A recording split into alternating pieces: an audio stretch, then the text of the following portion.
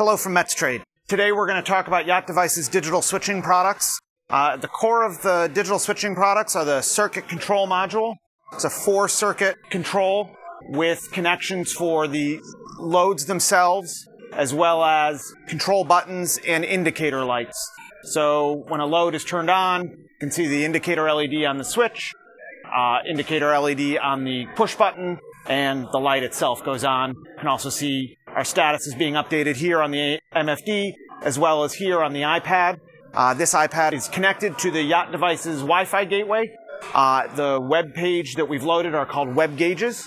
They allow you to control any of the loads, as well as view data on your NMEA 2000 network. So here we're seeing a little bit of wind and rudder heading data, etc.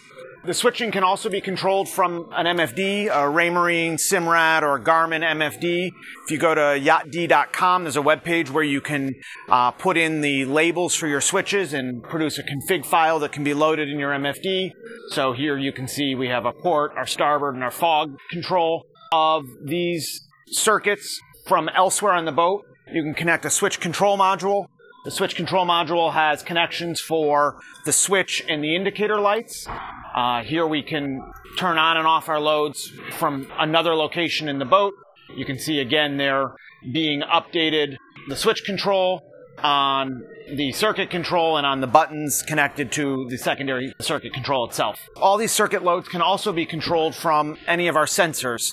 The Yacht Devices sensors all have the ability to trigger a circuit control event if a temperature threshold is reached, a humidity threshold is reached, if a tank is full or empty. So for instance, we could light a light if the fuel tank is low on fuel or if the waste tanks are full.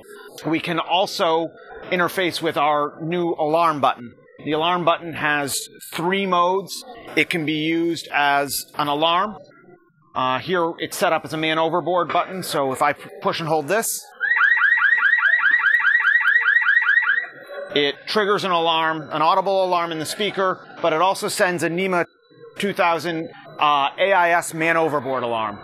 So you can see here, on the MFD, we've got our position and the MOB active alarm. We could go back to where we lost our person overboard, but in this case, we're just going to press OK.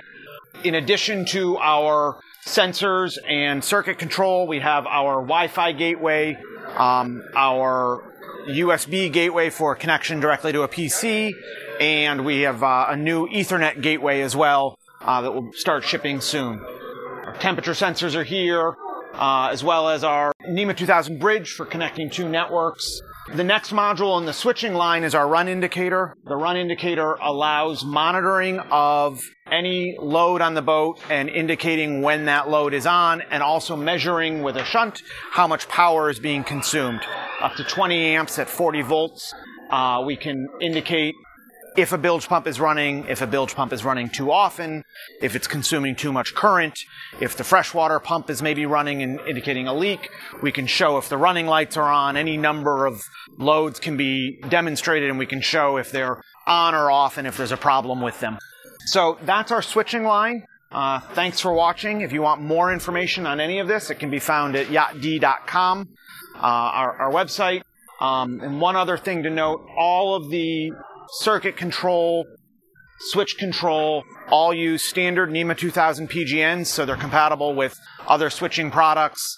Again, if you have any questions, want any more information, please visit us at yachtd.com, and thanks for viewing.